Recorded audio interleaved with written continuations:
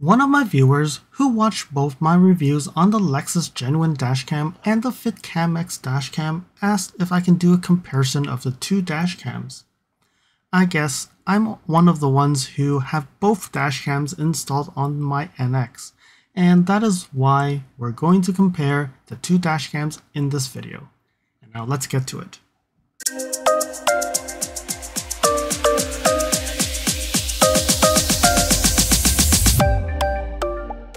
Hey, it's LSFD here today, and today we're here to look at two dashcams, and we're going to compare them. I have both of them installed on my 2022 Lexus NX 450h Plus. There are plenty of options for dashcams out in the marketplace, and the one I would like is Lexus to offer to use the 360 cameras and use them as dashcams similar to what Tesla does in the Sentry mode. But unfortunately, that is not offered outside of Japan, so if you want a dashcam, we'll need to install one. First things first, why do I have two dashcams in the car? Well, when I ordered my NX back in like April 2021, and when I picked it up in March 2022, Fitcamx Dashcam was not available, and there were discussions about the 4K quality of the Fitcamx. So at that time, I said, okay, let's order the one that we got from the dealership, which is the Lexus Genuine Dashcam. But later on, when I picked up my car and started this YouTube channel, Fitcamx approached me to review the Fitcamx 4K dashcam for the NX, and I took the offer and did that review. Since I was more impressed with the Fitcamx camera over the Lexus Genuine Dashcam, I kept it in the car. But then I didn't want to take out the Lexus Dashcam because it's hardwired in. So talking about the review, this video is not sponsored by Fitcamx. And I am affiliated with Fitcamx, so I do get commissions if you click on the link below and use my discount code if you purchase the camera. But this video was produced because one of my owners asked me to do this comparison review rather than just doing an independent review of each camera. So let's get to it and look at the specs of the two cameras. So what we have on the left side is the Fitcamx spec, and the right side is the genuine Lexus Dashcam, and this is the first version, okay? So the first version of the Dashcam and Fitcamx, so there's a little bit unfair comparison because one is considered a 4K video and one is a 1080p. But again, that's what's being offered, right? So the 4K single front camera on the Fitcamx, if you look at it, it has a CPU of the Novatec 96670. That really doesn't mean much, but then you see the front resolution, it says it's 4K. There is a lot of discussions about the sensor that is used on the camera, and people are saying that they're using a sensor that is not a 4K sensor. So there is a discussion on that piece, and I think when we look at the quality of the video, maybe we'll see a little bit more, but let's continue off with that. They do say that the front resolution is 4K. So on the other hand, the Lexus one is a 1920 by 1080, and people consider that as a 2K video. All right, and then when you look at the video frames per second, you can select 30 frames per second or 60 frames per second. And I believe on the Fitcamx, you can only choose 30. The video pixel is an 8 megapixel compared to a 2 megapixel in the Lexus.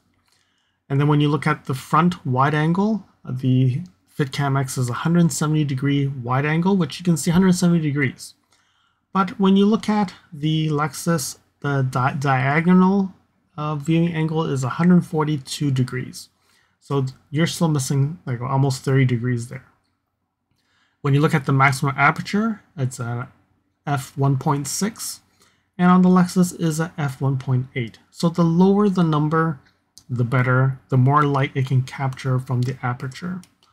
And then Wi-Fi 2.4 gigahertz, it's just saying that 802.11 BGN, which is an older type of Wi-Fi connection.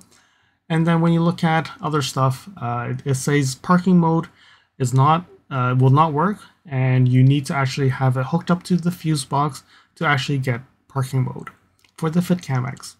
For the Lexus, that is included. And there's also vehicle protection. So in parking mode, if it will cut off if it gets to 12.2 volts. So there's a cutoff, so it does not turn on if your 12 volt battery goes below 12.2 volts, which is a good thing. Both have loop recording and both have driving collision sensing, so the G-force sensing. So from a storage standpoint, the Fitcamx can put a 256 maximum SD card, whereas the Lexus you can put 128 gigs. But when you look at it, the Lexus is only a 1080p, so a smaller storage may not be a problem. But then you can't put more, unfortunately. Both have Android and iOS applications, and I would say from usability standpoint, I think the Fitcamx app is actually easier to use compared to the Lexus one. And I would say, unfortunately, the NX cannot equip with the Lexus Genuine Dashcam 2 because that one is actually a brand named dashcam, and I think that one is a little bit more comparable to the Fitcamx. So from the spec standpoint, I would say the Fitcamx has an edge over the Lexus, and because that one is actually an older type of dashcam. So other than that, specs doesn't really matter. I think the quality of the image and what you can see is where the most important thing is with the dashcam. Alright, so we're going to look at the video quality in the daytime. So on the top is the Fitcamx and on the bottom is the Lexus Genuine Dashcam. And I tried to connect them as close as possible. I did notice that the Lexus Genuine Dashcam came back with 28 frames per second instead of 30, and the Fitcamx was 30 frames per second. But overall, if you look at the quality, you can see the difference. One difference is the Fitcamx does have the circular polarized filter that was installed, so you can see that my cadmium orange hood does look a lot more better compared to the Lexus one. And when you look at the overall picture, the brightness, it does feel that the Fitcamx does do a better job. Alright, so we'll wait for one car and then we'll slow it down and look at the license plates. Alright, so I think let's go and wait for the next car that gets closer, and then we will stop and look at the license plate and see which one is better. Let's go and look at this one. So we zoom in and you can see here there's totally no comparison with the Lexus and the Fitcamx.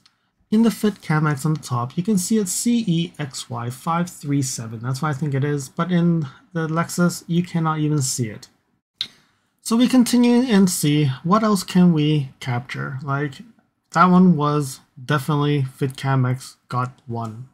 So let's come and look at this upcoming car. Let's see what this one comes up with.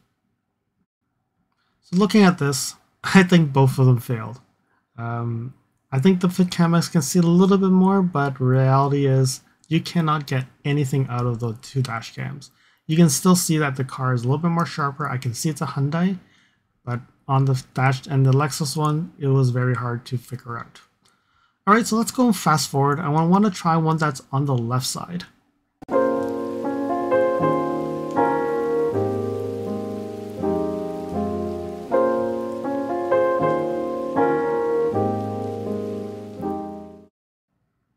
So you can see here, the Fitcamx shined again. CXLL, I think that's 356 or 956, but if you look at the Lexus, really can't read it. It's just useless. You can probably record that whatever accident or whatever incident occurred, but you're not getting much information. That's what's happening. Alright, so I'm going to try to find one that actually has the Lexus can read a license plate, because if not, it's a little bit useless, right? So here we go. We finally found one. CSAY504. Very clear on the Fitcamx, and when you look at it on the Lexus one, you can still read it. Finally, I found one of them that actually captured it properly. Follow me on Instagram at LSFT Videos. You can see updates on my experience with the NX 450H Plus, which may not be shown on any future videos. You can reach out to me via direct messaging if you have any questions on your Lexus. If you like this video, you can provide me feedback in the comments below, like this video, share it with your friends. This definitely will help with the YouTube algorithms. Press the subscribe button and bell icon and get notified when new videos show up. And lastly, if you want to support me further, you can provide me a super thanks, or visit my Amazon storefront before you purchase anything from Amazon, or you can purchase products from the list on the items that I've been using with my vehicle or at home at no extra cost to you. And now let's continue with the video. A dashcam is needed when it's dark and when it's bright. So now we're looking at a low light. I don't have videos on extreme dark at night videos, but this is a low light video and it's actually in extreme weather. You can see how much water's on the street. So we're just going to pick on a car and just look at what does it look like in low light. I think the results of this is quite obvious. The Fitcamx on top, CXHM691 versus the Lexus Genuine Dashcam, you can't even read it. I can even read the 884-1111 taxi phone number, which on the Lexus one again, I cannot recognize. I can see it's a Camry, that's it. I think overall when you look at these comparisons, you already can see that there is no comparison. The 1080p on the Lexus Genuine Dashcam, which is a Sony sensor, just doesn't work. It just, you can see things happen, but you cannot see details of license plates, signs. Like you can get a sense of it, but you can probably recognize the brand and the model of the car, the color, but that's it. It doesn't really give you all the things that you need. It's quite unfortunate because I would hope that the Lexus Genuine Dashcam, costing expensive, $600, like almost $700 plus taxes, like it's expensive compared to the Fitcamx, which is a lot cheaper. Yes, some people are saying that the Fitcamx is not getting a true 4K sensor, and I don't have information, but on the web, people are saying it's a 2.5K camera. So the sensor is a 2.5K, it's a 1440p, but it actually records at 4K. So it tells you that you have a 4K video. It may mean that the results are not as sharp, but from what we're seeing here, definitely it does a much better job than the Lexus Genuine Dashcam. If you compare to other dashcams on the market are 4K, probably the Fitcamx cannot compare in quality. But then the Fitcamx also gives you one thing. It does look like it's an OEM dashcam, which others cannot give. And then when you look at the Lexus Genuine Dashcam 2.0, that is available in Canada, and that's only available on the GX and the TX at this point. The RX, NX, RZ, all those vehicles, unfortunately, don't get that, and they still get the 1.0 version, which, unfortunately, I don't think it's a recommendation at all. The only thing is, yes, it's installed by a Lexus dealership, and nothing wrong with warranty, everything should be fine. So there we have it. That's my comparison of the Fitcamx and the Lexus Genuine Dashcam 1.0. And the only hope is the Refresh NX will get the 2.0, and I think that one would be much better than the current one. I hope that you found that this video was informative, and until next video, drive safely. Thank you for watching. If you liked this video, please comment, like, share this video, and if you want to see more videos like this, you can subscribe to my channel and press that bell icon to get notified when new videos are posted. And if you'd like to support this channel, you can provide me a super thanks. And until next time, cheers.